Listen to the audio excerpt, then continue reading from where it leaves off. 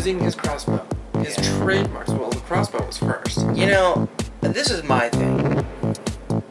Why the fuck did he trust those guys to begin with? I mean, it's so... AV&T. I am, of course, so thrilled to be bringing this latest installment of our Walking Dead Season 6 sub-series.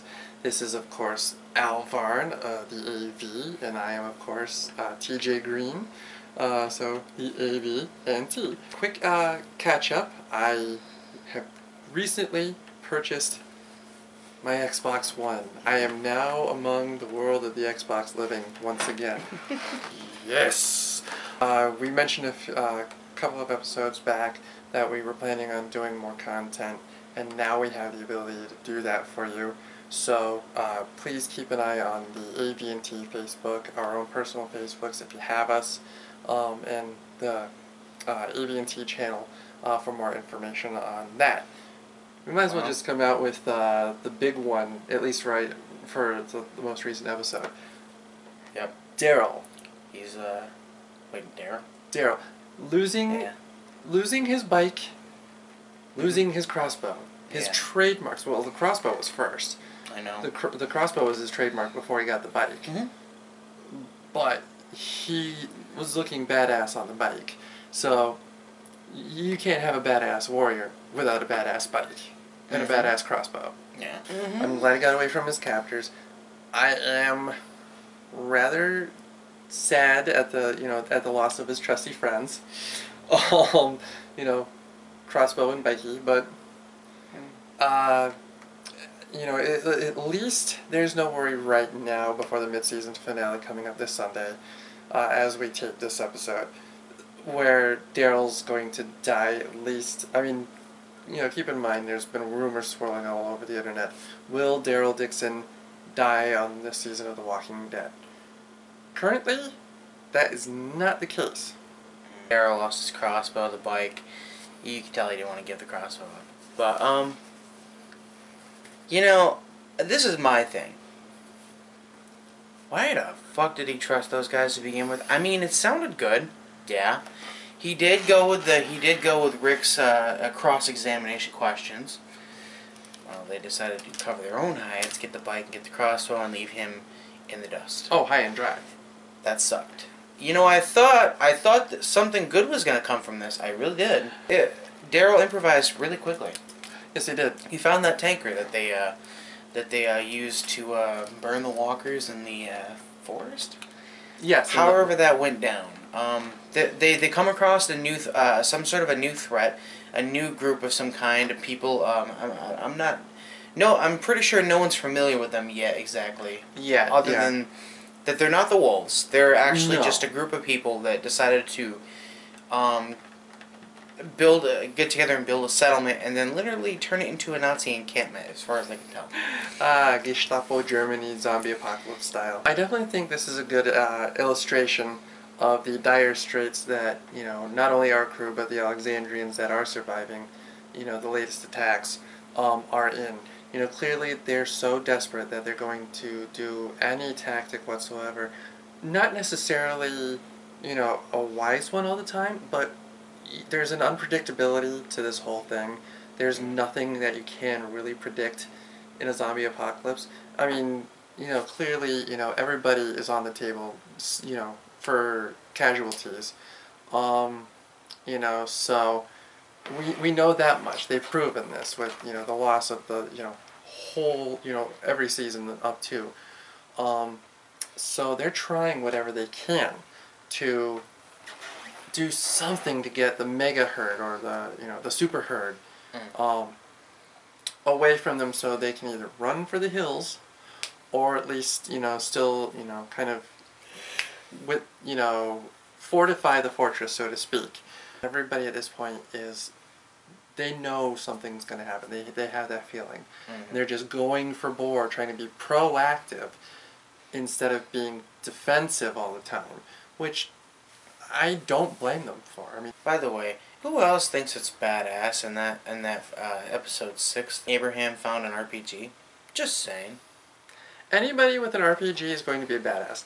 Oh, Abraham God. finding the RPG, super badass. Yeah. Well, when you see a The Rambo struggle. type dude, or in this case, a Rambo type like Irishman, I guess you could say. I mean, With an RPG. Yeah. with an RPG, an Irishman with an RPG. Ah, Mhm. the world is saved by all. In this case, you know, Abraham has been a really complex character. When at first he seemed, you know, kind of just quasi layered. Um, you know, clearly his mission in life has been taken away. It was a lie. And you are in a situation where you want it to end, and there's, you know, you've at that point you thought you were losing hope, and they were losing hope. Mhm. And Eugene comes along, who appears to have smarts, you know, and kind of in a way does, but he wasn't proactive. Again, there's the word, enough to use them. Mm. So Abraham was looking for something to hold on to, something to keep him going through it. You know, he at that point was fairly ready to die. He had nothing to want to survive the apocalypse for. So when Eugene gave him, and for a little while, everybody that mission of, okay, we're going in a completely opposite direction. Let's go to Washington. Let's, you know, kind of find this quote unquote cure. So he, you know, Abraham had that. He had his, he's like he is a military man. You know, it's, you know, if he has a mission, he has a goal, he can use his reflexes, his brain, to go towards the goal. Now that has been taken from him, and he's, you know, he's kind of finding his identity within the, you know, this zombie world again. Hint at a love affair between him and Sash. Yeah. I wonder how Rosita's gonna find that. Rosita's probably going to want blood. She's probably gonna chop his dick off. Just saying. Lorena Bobbitt, it is definitely potential for that. Almost, and Rosita has become Although- a badass. Although I have a slight feeling that since Abraham and Rosita arrived at Alexandria, I feel like that they've somewhat drifted a little bit. Little. I've noticed that. I wasn't sure, Well, but I've kind of noticed it. Abraham's regressed. He's downgraded, so to speak. Whereas Rosita has become a badass. She's become the female version of what Abraham used to be, and is now climbing his way back into being. So the shoe, in that sense, is on the other foot. And Rosita, for the moment, was a reminder of what Abraham at one point used to be. And now with Abraham having this thing for Sasha, and, you know, that whole, I agree with you. Ending well, I foresee it not. All of the core group, you know, Morgan and Carl and, you know, Rick and Michonne and everybody, you know, and I believe they kind of touched upon that in a sense, you know, in something that Rick was telling to Morgan. It's like, you know, can you really think, do you really think that you can go through this without claiming a human life? And Well, that was on the last one. wasn't it? right, Yeah. but it kind of holds some relevance to It does actually. the precursor that, you know, that happens in 6, because it's along that line. So so the unpredictability, you know, pairing, you know Rick with his girl, and unfortunately with, you know, Daryl losing Beth, and Beth was kind of like a sister to him, and then he kind of, you know, I think he kind of had more feelings than a sister brother thing, which I would have liked to have, you know, seen kept going, but for my whole opinion on that, you can watch an earlier AV&T, because I covered that. But it's got that zing to it, so it's gonna be, even after, you know, we discuss the most recent episode, which is gonna be, you know, pretty interesting. It's gonna be interesting to see after the mid-season finale, the the further consequences of what's going on, with the new pairings and the kind of the new developments. Now that we make our way in from that into Yes. 7, well, I can tell you this. I saw it coming. I just didn't know when it was going to happen. I didn't know. I knew it wasn't going to be the walkers. And I knew for sure it wasn't the wolves. Because to summarize it, this is an episode where many things were going on at once, if you ask me. Oh, This took a look at many different things going on between Rick having concerns of Morgan, like he was saying something about if Morgan can actually kill when the time comes. Ending I kind of find a little fucked up. A little fucked up because this is the thing, right? And I'm gonna jump ahead a little bit, but we'll get back to it in a sec. But the signal balloons. The signal balloons signaled that Glenn was alive. Maggie knew it. She ran and told Rick, etc. At that very moment in time. Oh, and by the way, Carl almost gets shot. That you could just thank the walls coming down that Carl didn't die. Let's put it that way. Yeah, I think a lot of people can. But let's just put it this way: as soon as all this is unfolding, the one fucking building that the truck crashed into ended up cracking it down the center, or the center of the building, because it was like a chapel, or whatever, and it was like a tower that fell on the wall. That is the total insult CD. They left you hanging there with like, fuck! I would love to add my own colorful expletives, but to be perfectly honest, he said everything I said. Pretty much. I was like, and keep in mind, I'm reiterating the disclaimer here. This is the AV&T, so anybody who's expecting to see the ETA aspect of me and the whole, not, decent, respectable language, this is your spoiler warning. Turn away now because I'm about to use some not quite so nice language. Mm-hmm. You have been warned. For those of you who are staying, I was like, fuckers got them off a peak moment. A peak! Number one, Maggie being pregnant finally finds out, and through her own faith, that Glenn survived, which, good for you, Maggie. Way to not give up on your man. Gonna be a bloodbath, though. Oh, brutal bloodbath. But, so, like Al here said, they sent the signal balloons up, which, by the way, they being Glenn and Enid, who were kind of trying to discover whether or not she is or isn't a wolf. I think her allegiances are rather skewed here, but Glenn kind of plays father figure to Enid, brings her back because he feels that's what Maggie wants. Maggie never wanted Enid to leave, Alexandria or the group.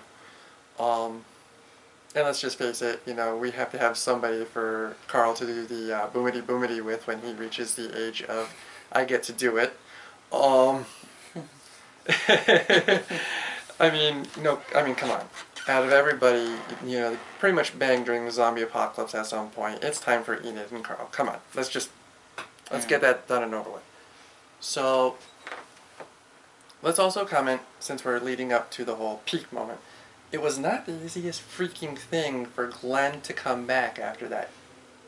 Dipshit shoots himself in the head and puts Glenn into a kind of deja vu situation. By the way, I did call that.